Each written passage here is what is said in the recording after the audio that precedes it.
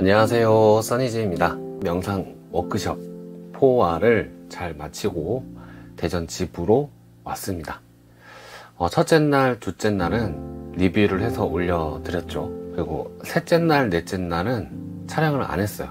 제가 게으른 부분들도 있고 하루하루 전부 다 좋았지만 전체적인 어떤 제 소감으로 마무리하는 게 나을 것 같아서 3일, 4일차 내용은 따로 안 올릴게요. 이런 것 같아요. 제가 이제 마음공부라는 어떤 단어를 알기 시작해서 그와 관련된 책을 읽고 선생님들을 찾아다니고 그런 지가 이제 한 3, 4년 정도 된 것 같아요. 돌아보면 시크릿도 있었고 내면화의 치유도 있었고 감정 정화, 자기사랑 여러 가지들이 있었던 것 같아요. 알아차림도 있었고 선 관련된 부분도 조금 보고 불교 관련된 서적도 좀 보고 조금씩 이런 것들이 있구나 정도만 쭉 훑어보면서 지금까지 온 것 같아요. 그러면서 이제 정리된 부분 중에 하나가 뭐였냐면 알아차림을 통해서 대상과 그 대상을 바라보는 주체를 분리하는, 그러니까 동일시에서 떨어지는 이것을 처음 경험해보고 그 다음부터 그 관찰하는 연습을 계속 해왔죠.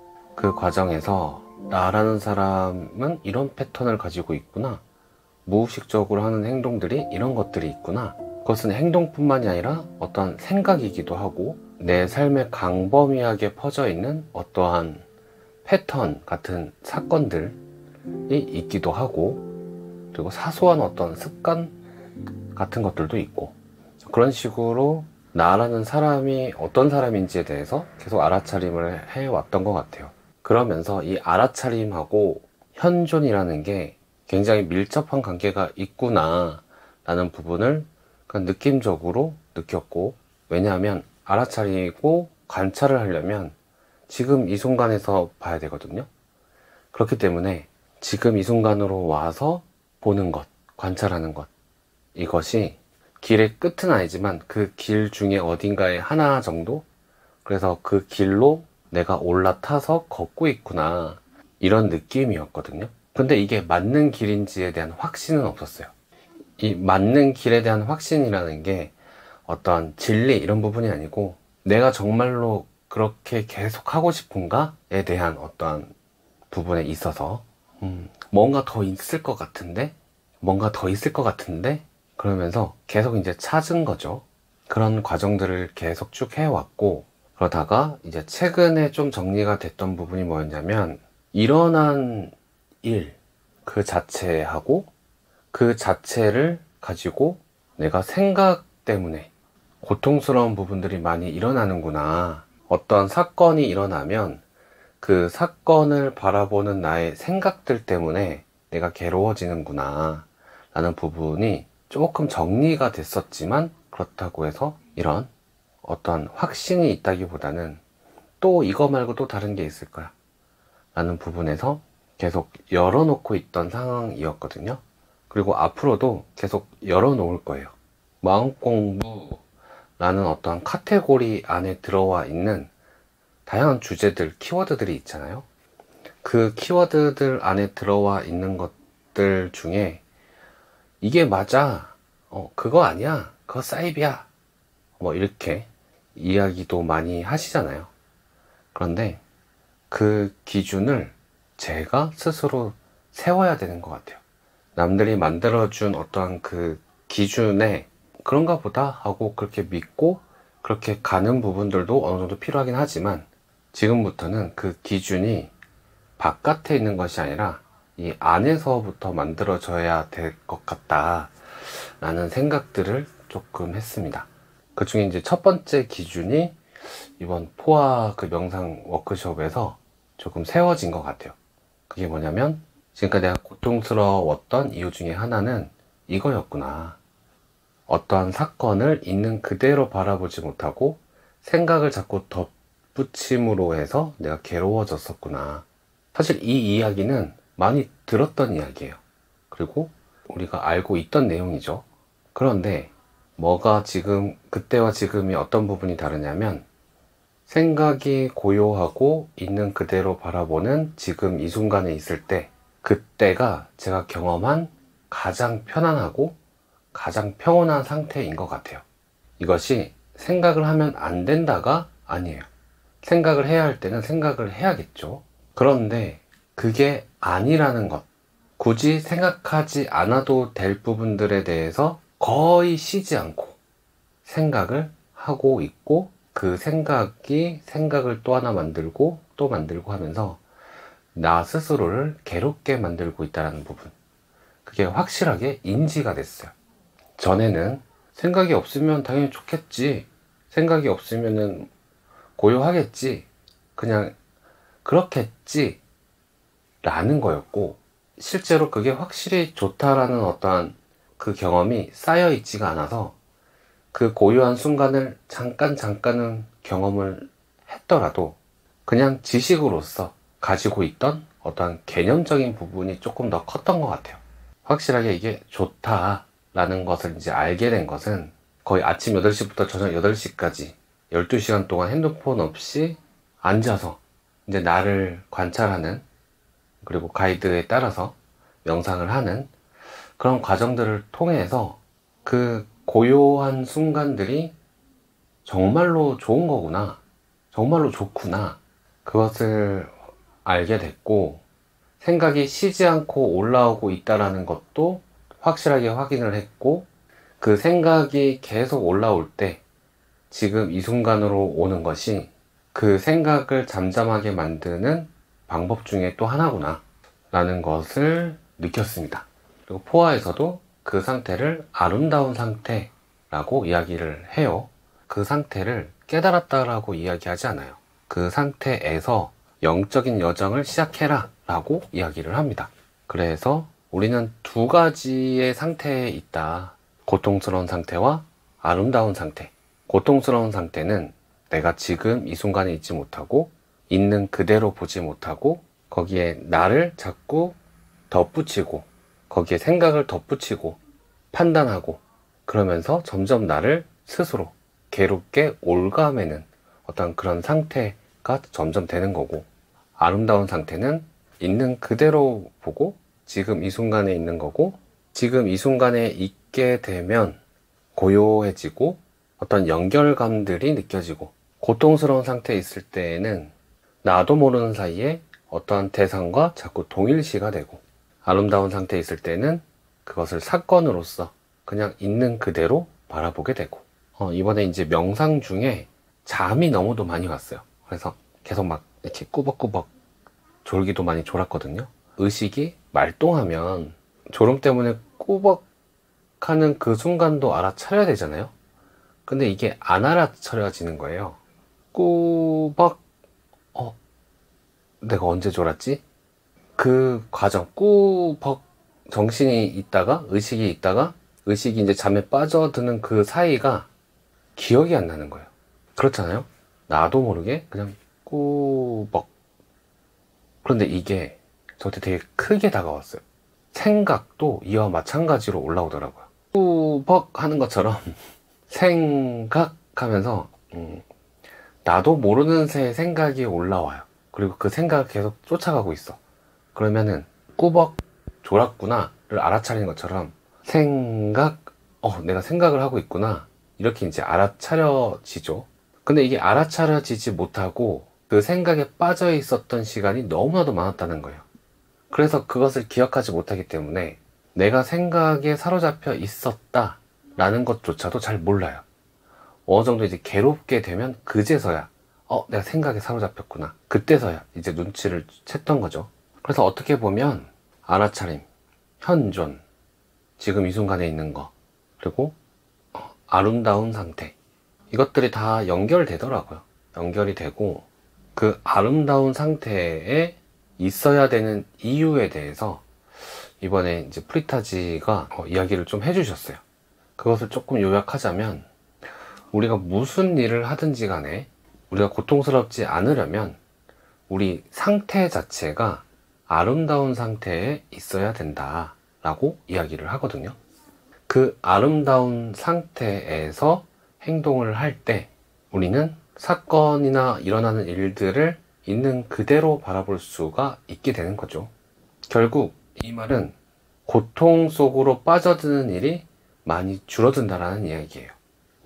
이것을 또 다르게 이야기한다면 사건 자체가 일어났을 때 고통이라는 것은 없다라는 얘기랑도 같은 것 같아요. 제가 해석을 하기에 사건은 그냥 있는 그대로 그냥 사건 그 자체, 이게 고통이 되는 이유는 우리의 생각과 개념과 관념 이런 것들이 이것을 고통으로 바라보게 만든다는 거죠. 그래서 우리는 스트레스를 받는 거고, 근데 우리 상태 자체가 아름다운 상태, 있는 그대로 바라보는 상태, 현존의 상태가 될 수 있다면 이 있는 그대로의 사건을 고통스럽게 만드는 생각이나 감정이나 우리의 과거의 어떤 패턴들에 의해서 고통스럽지 않게 바라볼 수 있다라는 거죠. 때리면 아파요. 때리면 아픈데 이것은 일어난 일이라는 거죠. 일어난 일. 감각 자체가 아프잖아요. 이거는 일어난 일이에요. 아파. 그 다음 일어나는 우리의 생각들, 그 다음에 일어나는 이런 어떤 감정들, 그런 것들에서 우리는 더 많은 고통을 얻는다라는 거죠. 그래서 아름다운 상태에 있기를 계속 선택적으로 하고 있습니다. 어쩌면 그럴 수도 있어요. 이 아름다운 상태라는 것은 원래는 늘 있는데 내가 이렇게 되려고 해서 되는 게 아니고 원래 그 상태가 늘 있는데 자꾸 생각이나 우리의 경험들, 개념들 그런 것들에 의해서 이게 가려지는 거잖아요. 그러니까 이 가려지는 부분들을 자꾸 알아차려서 원래 있었던 그 상태에 있기로 선택을 하겠다라는 거죠. 그리고 그랬을 때 이 사건을 고통으로 바라보는 일들이 많이 줄어들기도 하고 여기에서 놀라운 일들이 많이 이루어진다라고도 이야기를 해요. 근데 이것은 데이비드 호킨스 박사가 이야기했던 거랑도 굉장히 비슷한 내용이기도 한 것 같아요. 우리의 의식 상태가 이 현실 세계에 영향을 준다라는 이야기를 하고 사실은 우리는 원인이 있고 그래서 결과가 나온다라고 생각을 하지만 사실은 이것들이 하나의 어떠한 장 안에서 동시에 이루어진다라고 이야기를 하거든요.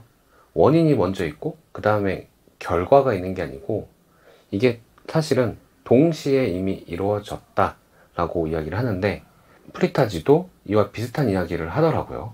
우리가 어떠한 행동을 하는가가 가장 중요한 부분이라고 할 수가 없고 어떠한 행동을 하느냐라고 하는 어떠한 그 선택의 기로에 있을 때 우리 자신이 아름다운 상태에 있는지를 먼저 보라고 이야기를 해요. 그러니까 이런 것 같아요.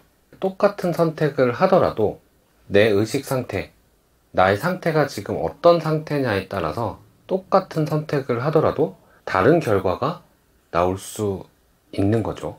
그렇기 때문에 이미 결과라는 것은 이미 우리 의식 상태에서 원인으로 결정됐다라고도 이야기를 할 수 있는 것 같아요. 이런 거 아닐까 싶어요. 결국 어떤 사건을 바라볼 때 있는 그대로 바라볼 수 있느냐 아니면 그것을 고통스럽게 스스로 만드느냐 이것을 결정하는 것이 우리의 상태, 고통스러운 상태냐 아름다운 상태냐 이 부분이니까 똑같은 행동을 선택을 했고 똑같은 결과가 나오더라도 그 결과에 대해서 스스로 고통으로 몰아가는, 스스로 고통으로 끌고 가는 그러한 상황들이 뒤이어 벌어질 수가 있고 똑같은 선택을 하더라도 고통스럽지 않은 상황으로 이어나갈 수 있게 되고 그런 것이 아닐까 라고 한번 생각을 해보면서 이 부분을 한번 실험을 한번 해봐야 될 것 같아요. 정말로 그런가? 정말로 그런가? 그래서 어떤 선택을 할 때 중요도로 본다면 행동하는 것 중요하죠. 근데 그 행동을 하는 것보다 어떤 의도로 그 행동을 하느냐가 조금 더 중요하다라고도 볼 수가 있을 것 같고 하지만 그 의도보다도 내가 지금 어떤 상태냐 라고 하는 게 조금 더 중요하다라고도 볼 수 있을 것 같아요. 내가 어떤 상태냐, 고통스러운 상태냐, 아름다운 상태냐, 생각에 끌려다니고 있느냐, 지금 이 순간에 있느냐. 그래서 이번 명상 워크숍에서 한번 의도를 세우고 정해본 것은 아름다운 상태에 계속 머물러 보자. 어떤 선택들을 하고 무언가를 행동하기 앞서서 항상 내 자신이 아름다운 상태에 있는가, 어떤 상태인가를 먼저 확인을 하자. 그렇게 의도를 세웠습니다. 제가 이제 예전에 오해하고 있었던 부분은 뭐냐면, 생각이 고통을 만들어낸다. 그런 이야기들을 많이 들었으니까, 그러면 생각 없이 어떻게 살아요? 라고 하는 약간의 의문이 계속 있었거든요. 지금의 제가 이해되는 부분은 생각을 하지 말라는 게 아니고, 그러니까 평생 생각하지 말라고 하는 게 아니고, 생각하지 말라고 한다고 해서 생각이 안 일어나는 게 아니거든요. 그리고 생각해야 될 때에는 생각을 또 열심히 해야 되잖아요. 이 생각이라는 부분에 초점을 맞추는 게 아니고 그냥 지금 이 순간에 초점을 맞추면 조금 더 쉬워지는 것 같아요. 지금 제가 이해하고 있는 지금 이 순간이라는 것은 생각에 자꾸 끌려가서 그 생각에 꼬리를 물고 꼬리를 무는 그런 쓸데없는 생각들, 평소에 하는 생각들, 그런 생각을 하고 있는 상태, 이것과 생각이 아니라 지금 일어나고 있는 이 느낌들, 감각들 좀 더 열어놓는 그러한 상태. 그래서 지금 이 순간에 있는 것, 이렇게 말을 하고 있을 때는 이 말을 하고 있다라는 것, 지금 이 순간에 있는 것, 저 멀리서 차 소리가 들리면 그 차 소리가 지금 들리고 있는 지금 이 순간, 여기에 있는 것하고 다른 게 이 여기에 있지 못하고 생각을 따라가다 보면 지금 이 순간에 일어나고 있는 일들이 안 들려요. 안 보이고. 길 가면서 휴대폰을 보고 있으면 주변 시야가 안 보이잖아요.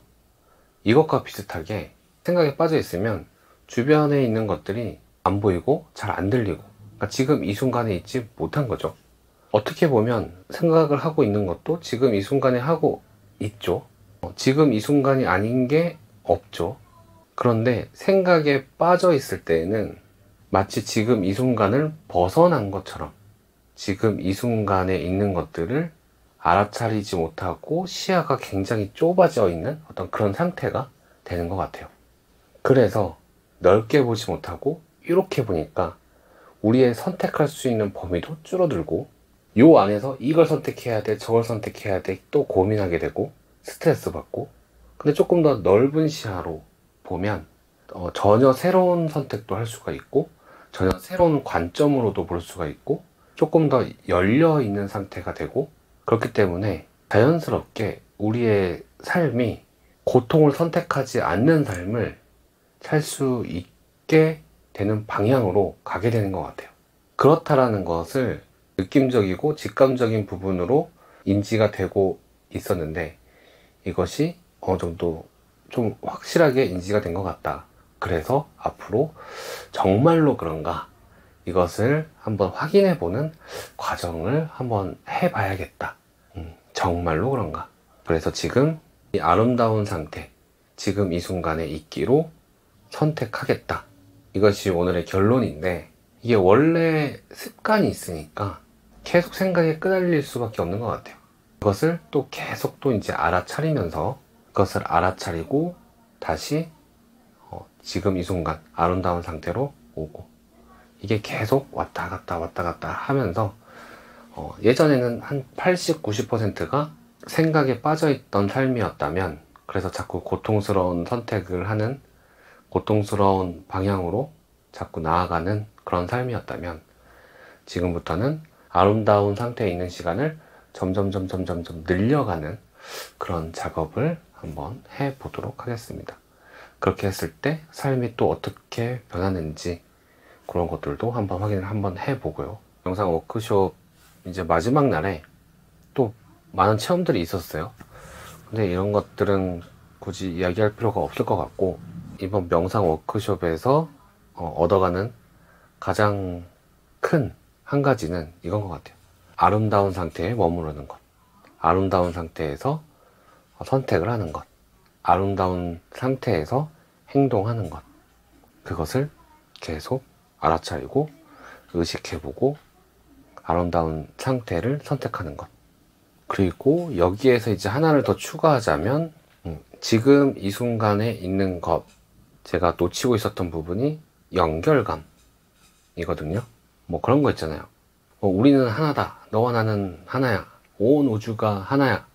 어떠한 이런 부분에 대해서 저는 느끼지는 못했어요. 다만 상대의 어떠한 상태가 나의 상태가 돼서 진심으로 공감하는 그런 부분들은 체험을 했지만, 전 우주가 하나다, 뭐 이런 부분들은 저는 아직은 체험 못한 것 같아요.